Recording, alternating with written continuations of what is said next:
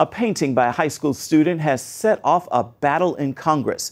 It depicts an image of a pig in a police uniform aiming a gun at a protester. It is hanging in the Capitol along with hundreds of other works of art that were chosen in last year's Congressional Arts Competition.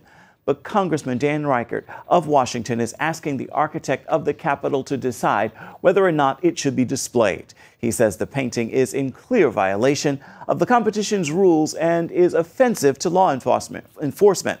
Democrats argue the painting represents